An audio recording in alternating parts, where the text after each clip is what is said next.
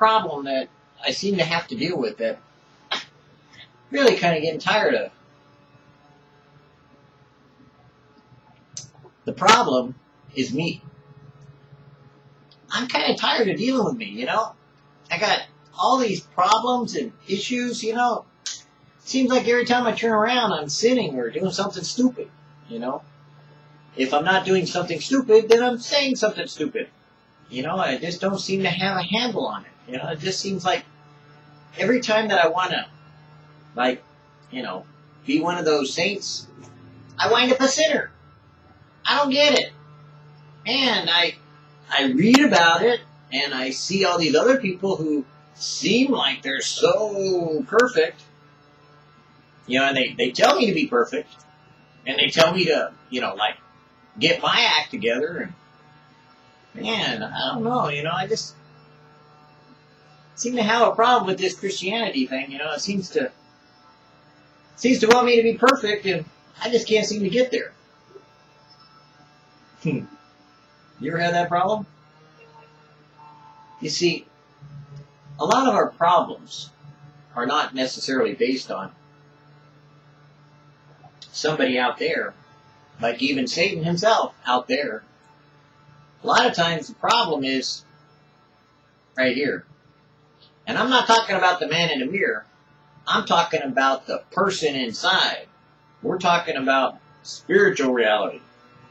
So, you know, it's easy to pretend that, you know, it's always the other guy. You know, like, yeah, you know, they got some kind of weird religious idea. Or, I'm not like them, they're like, ooh, cuckoos. You know, they've got the cuckoo list. They make the top of the cuckoo list. They got the cuckoos down. They know what cuckoo is. You know, and then there's the wacky khakis who, no matter what you do, there's always a conspiracy just for you. Little do they know the conspiracy is all spiritual, and that what you see is already happening in the spiritual realm, but they, you know, got it down for what the physical part is. It's that nasty government. No, it's not the principalities or powers or spiritual wickedness, you know. It's not those things that we can't see. It's only the things we can see. Oh, it's not, you know, vague entities. It's flesh and blood that we're fighting and warring against. The problem is right here. It's me. I just don't have the ability to be God. You know, and I really don't have the capability to be His Holy Spirit. Oh, maybe sometimes I think I do. Maybe I've been given certain abilities that make me strong and long and mean and green. You know, I'm a Marine. But the reality is, if you look really close, I mean really close, if you zoom in on the minutiae of my attitude, I don't think I'm so righteous after all. As a matter of fact, you know what? I don't think I qualify for that gold star in heaven. Matter of fact, I don't think I get the silver star. I'm kind of wondering if I get any star. Because I know, really, if I sit down long enough to admit it, I know what kind of sinner I am. You know what's funny? Not only do I know what kind of sinner I am, I know what kind of sinner you are, dude. Matter of fact, I'm pretty confident that you fall down at least 7 times. Maybe more. Matter of fact, I'm pretty confident that you're just as corrupted as I am. Matter of fact, I think that you have just as much a problem as I do. So, let's see if I can get this straight. I know the problem is in me. You know the problem is in you. So, do we solve the problem by pointing fingers at each other? It's your problem, that problem, they did it, who did it, we did it. Or could it be, maybe, the reason we don't have this unity is I'm the problem.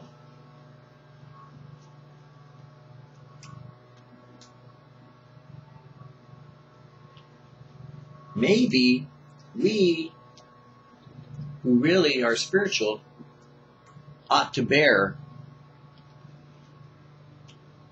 the problems of those who are fleshy. Maybe we don't have to prove ourselves right in order to get along with those who maybe aren't right.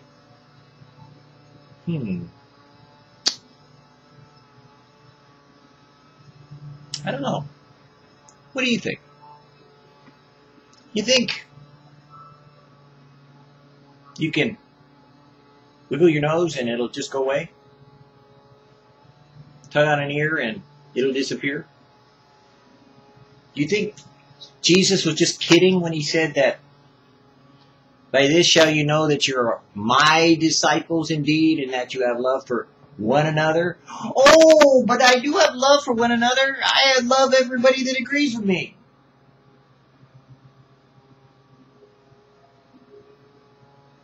Okay.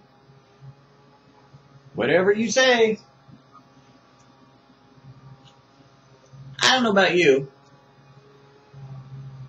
but I think part of the problem, matter of fact, I think your problem is me. Because I'll take the blame. Jesus did. Why not me? So you see, I'm the problem. You're not. Or are you? I have laid help upon one that is mighty. I have exalted one chosen out of the people. I, even I, am the Lord, and besides me there is no Savior. There is one God and one mediator between God and men, the man Christ Jesus. There is none other name under heaven given among men whereby we must be saved. The mighty God, who made himself of no reputation, and took upon him the form of a servant, and was made in the likeness of man, and being found in fashion as a man, he humbled himself and became obedient unto death, even the death of the cross. Wherefore God also hath highly exalted him, and given him a name which is above every name. We see Jesus, who was made a little lower than the angels for the suffering of death, crowned with glory and honor, for that he, by the grace of God, should taste death for every man. For as much as the children are partakers of flesh and blood, he also himself likewise took part of the same. So, Jesus, I think, being God, could have just said, hey, you know what, I think I'll start over and wipe it all out and just create it. But instead, so that we have no excuse, became like us. Ooh, dude, you one of us? Hey, compadre! So that he would also taste death. And we also would be resurrected because he was. So we should be like him. He thought himself not to be God or to assume the powers of God because he was, but he humbled himself. Man, there you go again, messing up the apple cart. What's your problem? Why are you always telling me things like turn the other cheek, love your enemies, you know, all that yucky stuff, you know, that stupid stuff that, you know, nobody can do it. I mean, come on, let's be real, you know. If somebody came up and was going to shoot you, or shoot your wife, or shoot your kids, you know darn well you wouldn't turn the other cheek. Really? Try me.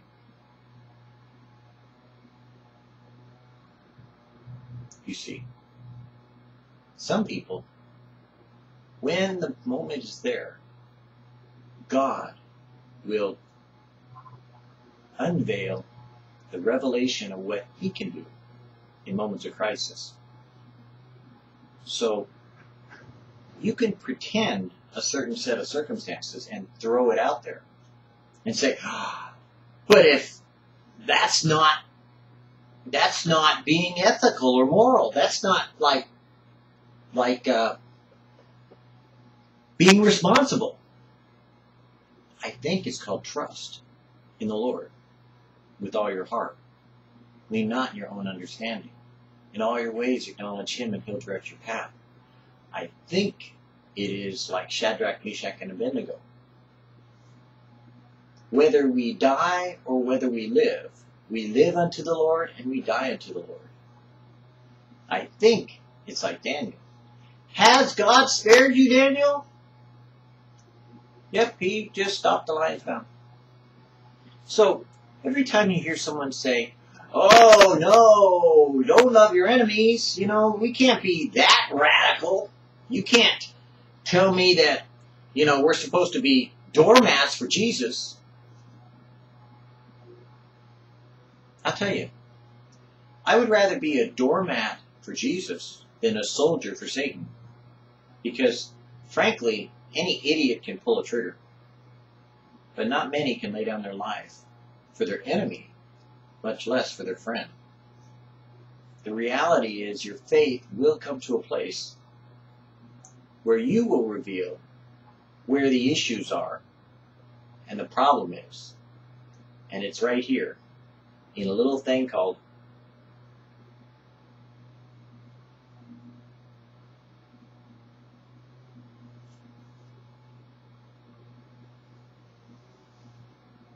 your heart. And until you have that changed, you can't do the things you think you can. Gather my saints together unto me, those that have made a covenant with me by sacrifice. Christ was once offered to bear the sins of many, and unto them that took for Him shall He appear the second time, without sin unto salvation. He is the mediator of the New Testament, that by means of death they which are called might receive the promise of eternal inheritance. Father, I will that they also whom Thou hast given me be with me where I am. Then shall He send His angels, and shall gather together His elect from the four winds, and from the uttermost part of the earth to the uttermost part of heaven. If any of thine be driven out unto the utmost parts of heaven, from thence will the Lord thy God gather thee, and from thence will He fetch thee. The dead in Christ shall rise first, and we which are alive and remain shall be caught up together with them in the clouds, to meet the Lord in the air, and so shall we ever be with the Lord. I don't know for sure what you think the problem is. I don't know for sure what the problem might be for you to recognize I'm the problem. Because when I know I'm the problem, then I confess my sins, and He is faithful and just to forgive me of my sins and to cleanse me from all unrighteousness. But as long as I deny myself that criteria of knowing that I am the sinner and you are the saint, then I think you may find that the righteousness you have is as filthy rags, and that you must start with yourself and not judge others. Because what Jesus said to do, what Jesus mentioned on the Sermon on the Mount, what Jesus talked about, He ended with a very interesting statement. If you read the end of it, somewhere in Matthew, I think it's 7, at the very end of the chapter, maybe 8 or 9. And He said, if you do these things, Oh, wait a minute. And now, wait a minute. You don't mean do these things. You mean like if we make these our goal.